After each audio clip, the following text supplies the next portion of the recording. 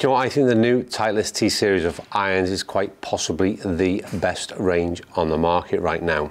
I also think the T200 is possibly the standout performer within that lineup. I also happen to think that the TaylorMade P790 2023 version is very much going to be the best iron within TaylorMade's lineup moving forward. Now, before we go any further, I should maybe define what I consider best. And I think best in terms of the most playable irons in both of those ranges for the majority of golfers.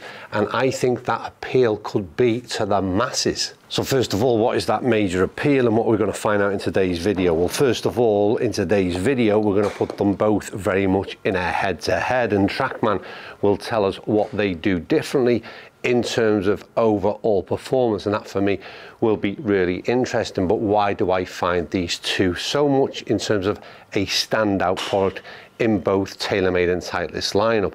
Well, first of all, visually they are hugely appealing. I think if you walk into any retailer, pro shop, these things have going to catch your eye, both sets of irons that is, and they're both very different. One has got very much a high shiny chrome magpie-like finish to it. The other has softened down a little bit and it's gone into that sort of satin look, brush satin. Very different, but very, very nice, and I think could appeal to many, many golfers. Then you've got that profile element, and profile, I mean size. They sit in a category where T200 could almost be shoved further towards the better players market in many ways, because I think it's a little bit more compact on the eye. The P790's got a little bit more meat to it. But both of them at address seem to be the kind of at a level where they're pretty much confidence inspiring and suggest that many golfers can handle them. But then in terms of their individual reviews, well, I was pretty much blown away by what both sets of irons did in my initial review. I've also had both on course since then, and I've got a better sort of understanding of what each iron does. The question is, how do they differ, and how might one appeal to another? Terrible shot hand. Appeal better than the other, and that's the thing for me. These are both almost in the same price category. They're just so similar in many ways. Why would you buy one over the other? That's better. They're so crisp. That's a T200 I've been hitting. Looks good. Nice width of sole, nice heel to toe length, just everything about it ticks a box for me. It's another hollow bodied iron again, very much in the where P790 kicked things off back in 2017. Everybody now has that type of iron within their range, and Titleist have packaged it up really well. Like I said, from a visual perspective, I think one thing they've done really well is enhanced sound and feel, which has been a big issue with these kind of clubs over the years. And that's been an issue for me with P790s until the 2023 model, that is, where they made massive improvements in that category. Now, when I first looked down at this, like I said, to me, this has got a little bit more bulk on it. That, by the way, is a much better shot. Yeah, there's a little bit more bulk on the P790s, and that is going to be something that will sway you one way or the other. This head-to-head was an interesting one, because when you look at the T200, I kind of look at, well, what is its sort of direct equivalent? And I'll be honest with you, initially I was going to put it up against the P770, which is the smaller, more compact version of this P790. But when I sat them both together, it really does sit in very much a niche market of its own, the T200, and it's a little bit bigger than the P770, but a little bit smaller than the P790.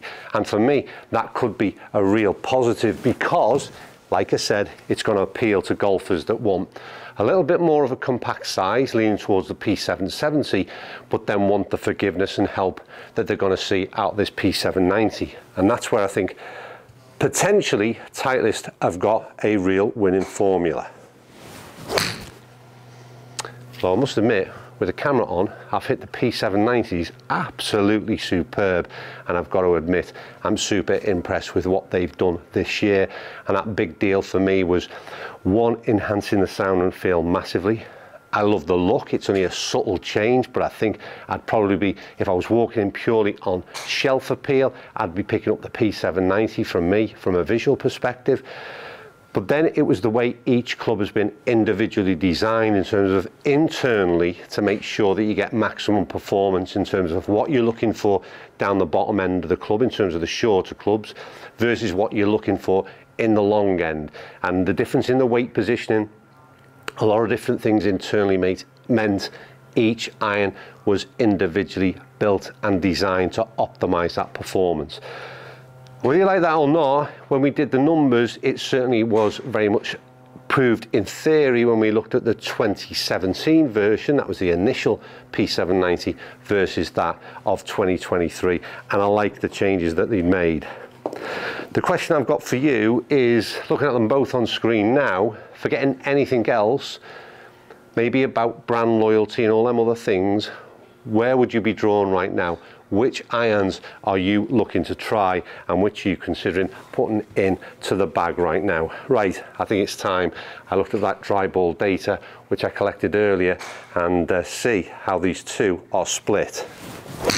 Today's video is brought to you in partnership with Hot Golf, the online golf megastore, bringing you the hottest deals in golf, and of course the clubs featured in today's video. Find the link to the Hot Golf website in the description below and check out some incredible giveaways and offers. Right, okay, so if you are watching the channel of late, you'll notice there's a lot of head-to-head comparisons going on right now, and that's very much because I think everybody's released their clubs for this year, so we're trying to pitch up as many similar products as we can and try and identify through data at least what the differences are. A lot of people requested T200 versus P790. Like I said, I wasn't sure it's quite a head-to-head in terms of the same sort of product category, but T200, like I said, is quite unique in its profile. I'm not too sure where it would have sat, but anyway, we're going to get into the data. One thing I want to talk about just before we get into the data is I had different shafts in these simply because my Titleist came with an AMT shaft. It's black, it's a stiff flex, and we've got an NS Pro shaft stiff flex in the TaylorMade, both the same weight. However, they are different shafts, and it's really interesting because let's get those numbers up on screen now, and we've got some the averages as ever. Let's go with the carry distance first of all, 148.3, 147.8, incredible. Let's then jump forward to ball speed, 107.8, 107.3, incredibly close. The spin rate, 5.3 versus 5.5. Worth noting at this point, my spin is normally low. It's certainly low with this style of iron. I am making swing changes. It has made an impact in sort of raising my spin number a little bit, but I still can't argue with the fact that these are performing incredibly well in terms of generating that kind of spin with this type of iron in hand. Then we've got a launch angle of 20.5 versus 20.3 and a peak height of 88 versus 86. I mean, it's one of them that's just ridiculously close. The one thing I just want to mention is that throws a real sort of strange one, but for me identifies the issues where people talk about shafts. Now, we generated a club head speed of 4 miles an hour almost faster with the T200 than we did with that of the P790. The weight of shaft was the same, the flex was the same. It's really confusing as to why we would generate that much of a difference. And interestingly enough, I hit in terms of data the P790 after the T200. So if anything, more warmed up, should have been swinging a little bit faster. So that I think is very much an anomaly within that data. However, what we should point it out, the bigger fact is this. These two irons perform incredibly well in terms of what dry ball data tells us, because that kind of club head speed versus the ball speed versus carry distance, spin number, launch angle, land angle we never spoke about. That's just everything you'd want from a 7-iron. I cannot believe what they do. Now, I think these, like I said at the beginning of the video, 2 superb sets of irons that I just think appeal to a lot of golfers, will do everything that you would ask for. And we get to a point with the irons now where I think like they're optimal numbers. I don't really see what can happen. The negative towards P790s and T200s in this case, that type of iron, was the likes of inconsistencies off the club face, flyers, things like that.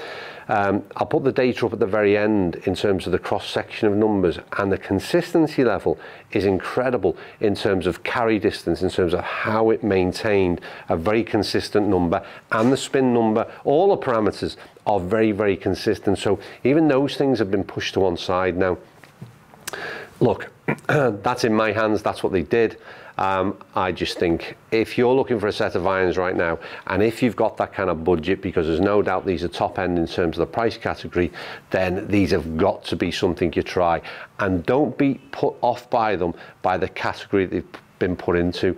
I think players distance iron, sort of like, you know, I don't know, I think they're better than that category, to be quite honest with you, and certainly worth giving a go. Right, as ever, I hope it was useful in some way, and we learned something from it, and pointed you or helped you in some way making your decision. But reality is, you go out there, you try them yourself, and see what kind of numbers you get from each of these clubs. Right, as ever, thanks for watching. I'll see you all soon.